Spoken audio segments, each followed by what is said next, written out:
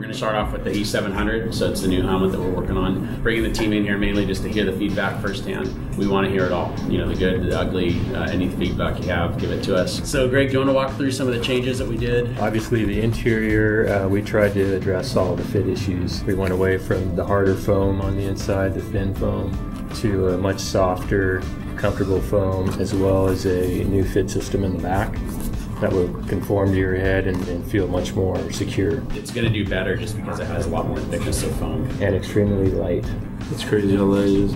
That's a lot softer, more comfortable. That's based on a fit system we've been using on the bike side for Giro. So this one, like, I'm getting a tad in the front, a tad here. Like, it feels like it's just a little bit too small for me. Try something with the arms, because the arms are adjustable if that helps. Our goal in this was to not have to do custom fitting anymore. That's awesome. Okay, this one's completely unsnapped. I just want to see how that would fit you. Yeah, this one fits me perfect. Oh yeah, wow. What a difference. Yeah, that's amazing.